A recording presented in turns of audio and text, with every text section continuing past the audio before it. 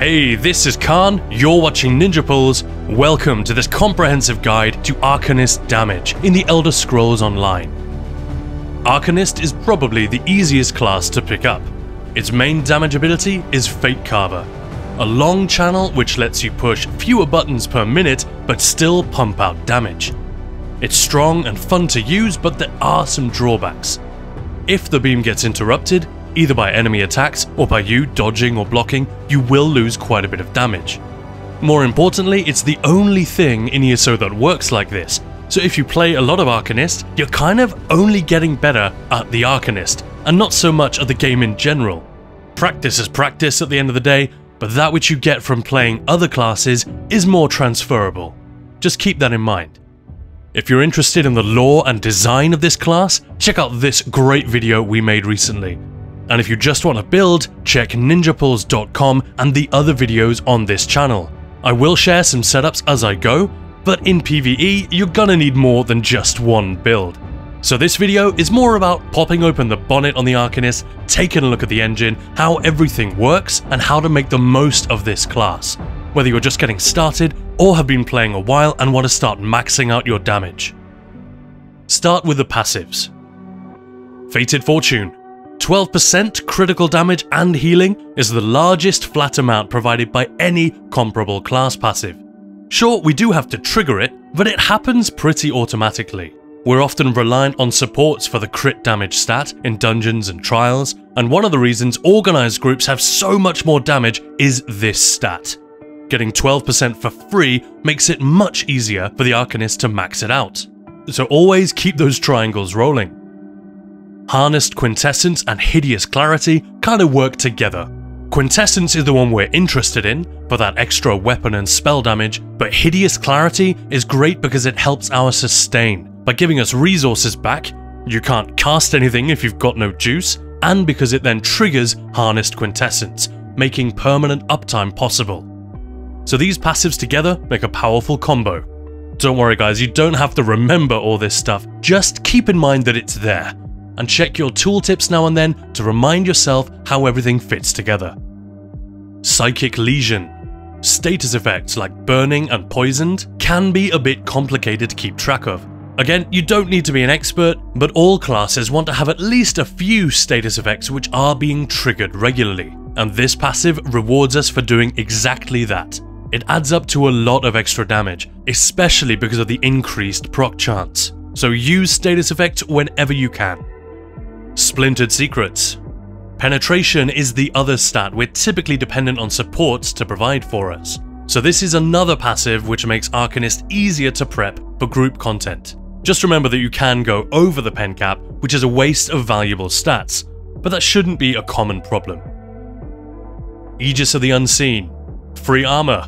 This will trigger whenever we have Fate Woven armor or Runic defense active, for example. Wellspring of the Abyss. More resource recovery for every tanky ability we have slotted. When you're in a trial group, you might only have 1 or 2 on the back bar, but then you shouldn't really need the sustain either. When you're solo, you're more likely to slot these abilities and also more likely to benefit from the passive. Circumvented Fate. Minor Evasion reduces damage from AoEs by 10%. A nice little freebie which we don't even have to think about, since it triggers whenever we cast a class ability. Pretty much whatever you're doing, your Arcanist and your teammates will always have this buff. Implacable Outcome. All classes have a passive for generating ultimate, and it's worth knowing how they work. This is roughly equivalent to other classes, but it lines up especially well with Fate Carver, and we are particularly dependent on this passive since the beam keeps us from light attacking much of the time. Healing Tides. This doesn't affect us that much. If we as damage dealers need to heal, we usually need it right away. We're not going to build up Crux first just so we can get 12% extra healing. We're just going to hit it as soon as we need it. Still, if you're playing defensively for a few seconds and you happen to have Crux already built up, it's nice to know your heals are getting a boost. Hideous Clarity we already covered. Erudition is just a major recovery boost to Stam and Mag. And Intricate Rune Forms makes damage shields bigger and cheaper. In the DPS guides on our website, I always put 4 key passives at the top for every class. In this case, it's Fated Fortune, Harnessed Quintessence in combination with Hideous Clarity, Psychic Lesion, and Implacable Outcome. The others matter too, of course, but if you have room in your head for just a few, make it these ones. Just make sure you keep building and spending crux, and use enchantments or abilities to get some status effects into your rotation. And all of these passives will be working for you constantly in the background. Next up, active abilities. Remember, we're coming at this from a PvE damage standpoint, so I'm not going to waste time on stuff we're not going to use. Start with Herald of the Tome, where most of our damage abilities are. The Unblinking Eye is going to be our main ult. Great damage in a medium-sized area. It is bigger than it looks, so you can nuke several targets at once if you're smart about where you place it. The Languid Eye morph deals more damage, so that's generally the one to go for. But if your tanks keep moving the enemies out of your ult, maybe try Tide King instead. If you're nuking very large trash pools and need to cover a larger area, you can use Fiery Rage instead from the Destruction Staff skill line. But generally, this is the only damage ult we need in PvE. Runeblades. This is the Arcanist spammable, which is generally overshadowed by Fate Carver, although it's more competitive than people realize. In fact, it can beat Fate Carver for single target damage, but doesn't compete in terms of cleave or ease of use. Even the escalating Runeblades morph, which explodes in an AoE on the third hit, can't keep up with the Fate Carver beam, which is 100% pure AoE damage. But if you don't need any of that and just want pure single target damage, Writhing Runeblades might be the way to go. This and a few other Arcanist abilities are unusual in that their cost changes based on your primary resource. That means if your stamina pool is bigger, this will cost stamina. But if you respec, so your magicka pool is the biggest, the cost of this ability will also flip to that resource. Arcanist is currently the only class which has this system. Fate Carver. This is the Arcanist's most unique feature. The longest channel in the game by far, 4 seconds plus the initial casting animation. If you cast Exhausting Fate Carver at 3 crux, it's close to a 6-second cast, and it replaces the role of a spammable in our rotation. High damage, long range, and pure AoE, Fate Carver is extremely powerful when used effectively. It's also easy to use and fun to get that real-time sense of continuous damage as you position yourself optimally to hit every target. This makes it very easy for new players to get decent damage out of the Arcanist very early and without too much effort, although it can also get in the way once you start really trying to optimize your damage at the high end. That's because the sheer length of the channel makes it impossible to get perfect uptimes with all your dots, and you have to judge on the fly whether to recast early or let things expire during the beam. That's not really something new or casual players need to worry about, but it is worth mentioning. The other drawback with Fate Carver is, as I said at the beginning, that it's not transferable to any other class. But it's still the most popular way to deal damage with an Arcanist, and if you're going that route, you want to build your whole rotation around it. Keep the rest of the rotation simple, and grab yourself some dots which last a long time so they don't interrupt your flow. Then just build up your crux and fire that beam as often as possible. Like Runeblades, the cost of Fate Carver always comes from your primary resource. When it comes to Exhausting Fate Carver versus Pragmatic Fate Carver, it really depends on whether or not you need that shield. It is very juicy, but most of the time you shouldn't need it. However, in solo content or very tough group content, it can be very handy. You'll have to be the judge, but in group content, damage dealers are generally expected to build for maximum damage, which is almost always going to be Exhausting Fate Carver. An exception might be if you're using the Coral Riptide set, which increases your damage if you can keep your stamina low, and which is very popular on this class. Because Pragmatic Fate Carver becomes cheaper when fired with more crux, you might find it easier to keep your stamina hovering in that sweet spot, and then you'll probably gain more damage than you lose by using this morph. Equally, if sustain in your group is really high, you might need to do the opposite. Talk to your group if you're not sure, and feel free to test both morphs to see which one works best. Personally, I use Pragmatic Fate Carver all the time in solo content, but very rarely outside of that. Abyssal Impact. Another iconic ability and one of the weirdest and grossest in the game. This is either a Crux builder or a Crux spender. The morph we use is dictated by our choice of spammable. If you're using Fate Carver, you'll need Cephaliarch's Flail to build Crux and charge your beam. If you're using Rune Blades, you're already building Crux and will want Tentacular Dread to spend the Crux for extra damage. It's worth noting, so far, everything the Arcanist does has been magic damage, but these two morphs are physical damage or frost damage. A quick note on Cephaliarch's Flail to those who've been playing Arcanist for a while. As of update 43, it no longer heals you unless you actually hit something with it. That might not sound like a major change, but you really notice it in solo content and when you're running between trash pulls. Don't say I didn't warn you. Tomebearer's Inspiration. This is our unique class buff. For damage, use the Inspired Scholarship morph and keep it up at all times. It deals automatic damage and gives us 1 free Crux per cycle, so we only have to fire 2 flails or rune blades to get it back up to 3. The other morph deals less damage and restores resources, which might be handy if you're tanking or doing solo content. Both morphs also grant major brutality and sorcery, important damage buffs which are easy to get, but it's very handy to have them for free. The Imperfect Ring, another important ability, just a bit more low-key.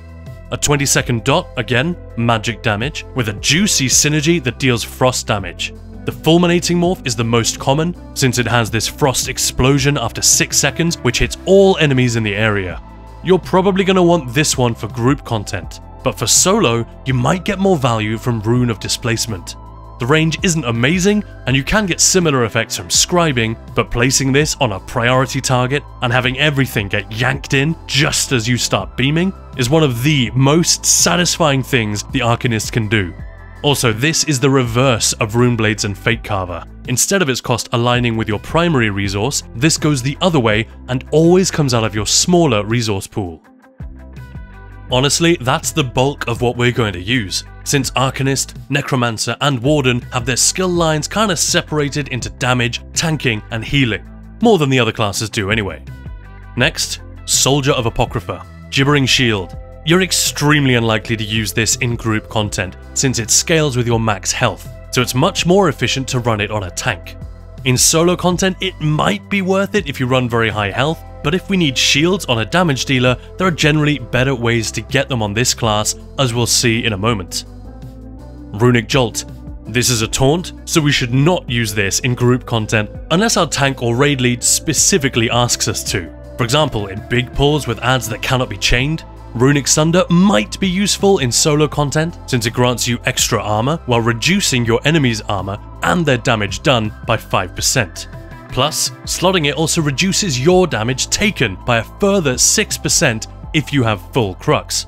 That's quite a bit of extra mitigation, so if you find yourself struggling to survive a particular boss, this might just be enough to tip the scales in your favor. Runespite Ward. This is one of those shields we were talking about. Again, it scales with max health, but with Impervious Rune Ward, the most common morph, the initial 1 second shield is so ridiculous that it can go over 16k even on a damage spec. Clearly, this isn't something we're gonna need very often, but for those times when you're dealing with pretty major incoming damage, you can just spam this for a few seconds of immortality. It also consumes Crux to heal you, which is why tanks use this morph a lot. Fate-Woven Armor. Major Resolve is one of the most important buffs in any class toolkit. We should always have it rolling and should know exactly how to get it if no one is providing it for us. This is the Arcanist source. Cruxweaver Armor is most likely the morph you'll want, since it can help us build Crux faster and charge our Fate Carver earlier. Sometimes DDs use it specifically for that reason. If they know they're going to be taking damage, this will shorten the gap between beams, so you only need to flail once. Then it can even increase your DPS. The other morph is more mitigation focused. Runic Defense. This is a support skill. Minor Resolve for the group, not as crucial as Major Resolve but still good to have. It also grants you, the caster, minor protection, and auto heals you if you take damage below 50% health. This can be handy in dangerous trash pulls Pop this as a pre-buff before running in, and if you're in hot water within 20 seconds, instant burst heal.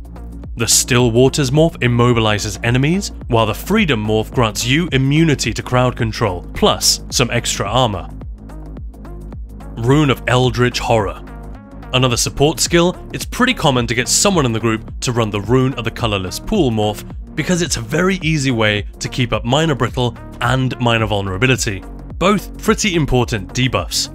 So if you don't have Arcanist supports or any other sources of this in the group, which is kind of unlikely, a damage dealer might be asked to run this.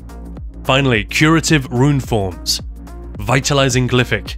I have never seen a damage dealer use this, maybe in ambitious groups with just 1 tank, 1 healer, and 10 damage dealers. You might be a Rojo Arcanist DD and drop this for burst phases. However, most of the time, we'll see it run on a healer. So watch for when they drop it and make the most of the extra weapon and spell damage. And if it's an Arcanist healer with Pillager's Prophet, watch your ultimate and get ready to fire it again early. The Glyphic is pretty easy to spot, but it definitely helps to know immediately what these effects are and how you should respond to them. Rune Mend. This is our class self-heal. Well, if you're solo, it's a self-heal. It's actually a smart heal, so if you're in a group, it will go to whomever needs it. Both morphs have their uses, they're both burst heals and crux builders, but Evolving Rune Mend adds a small heal over time, while Audacious Rune Mend applies minor heroism to targets below 50% health. One thing that can be an issue is that the cost, like Fate Carver, always comes from your primary resource. That can be frustrating if you need a heal, but your main resource is running low, and your secondary resource is just sitting there completely full. So build smart and try to anticipate that, and if necessary, find other heals which use your off resource. Remedy Cascade. This is Fate Carver but with healing instead of damage. It's very fun to use, but even healers don't equip it that often. As damage dealers, we're very unlikely to ever need it, but the burst heal is incredibly strong, especially the Curative Surge morph. Chakram Shields. This is the other shield that was mentioned earlier. Both this and Remedy Cascade, the healing beam, have their cost governed by your primary resource, just like Fate Carver. Chakram shields are smart shields that curve towards your teammates, up to 4 at once. So if you're in a dungeon group, you will always get one. It's a pretty fat shield, and the Destiny morph makes it even stronger if you stack them, while also building crux when you cast it. The Tidal morph spends crux to heal the targets while their shield lasts. With the shields we already have access to through Pragmatic Fate Carver and Impervious Rune Ward, you'd need to have a specific reason to equip this one as a damage dealer. Arcanist's Domain. This AoE is big and stacked with buffs for damage and recovery. Most trial groups want this, so don't be surprised if there are no Arcanist supports around and you get asked to run it. Zayna's Empowering Disc is the usual choice because it lasts longer. Once the AoE expires, the buff actually lasts another 10 seconds. So pro tip, if you're in charge of this, just recast it alongside your 30-second abilities like Inspired Scholarship. But if you fancy a bit of soft healing as well, if you're solo for example, you could take the other morph. Apocryphal Gate. This is a very niche mobility skill. Tanks often use the fleet-footed gate to zip between trash pulls, or to game specific mechanics like Yazela's firebombs. The other morph lets your allies use the gate as well. Not something damage dealers use very often, but there are always going to be little tricks you can do with it if you want to. Okay, so what are the primary abilities for an Arcanist DPS from those we've looked at? For typical boss fight setups, it's gonna be Exhausting Fate Carver, Cephaliarch's Flail, Inspired Scholarship, and Fulminating Rune, with the Languid Eye as our ultimate. But there are plenty of tweaks you could make. Pragmatic Fate Carver if you need the shield and don't mind the damage loss. And if you're more interested in single target damage or just don't want to use the beam, Writhing Runeblades and Tentacular Dread.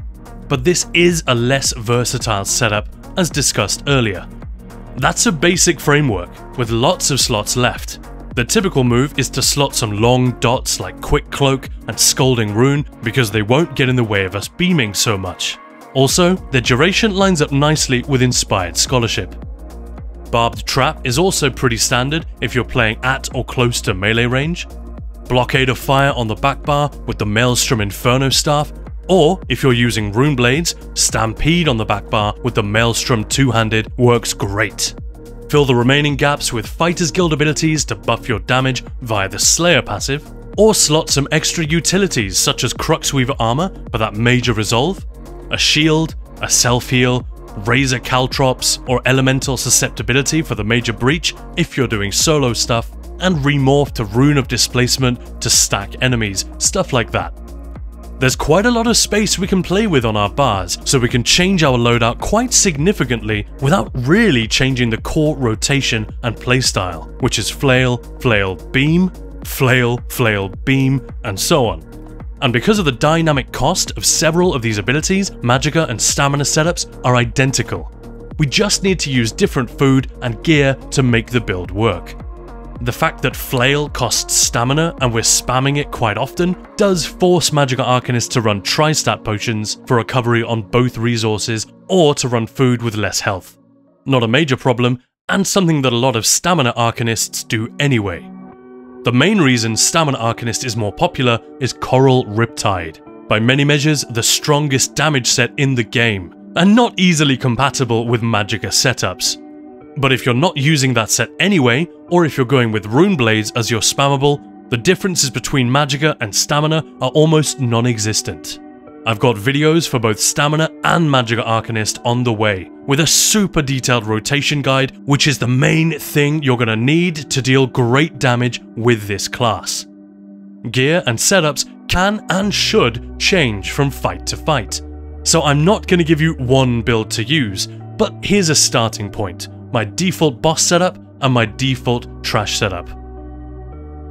Loads more info at ninjapulls.com. It's a great resource we've worked really hard to put together, and we keep it updated every patch.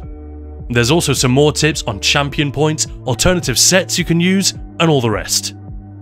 So that's almost everything you need to understand this class and construct your build. But there are some other points worth mentioning. Do not stop light attacking just because you're wearing the Urmage Mythic.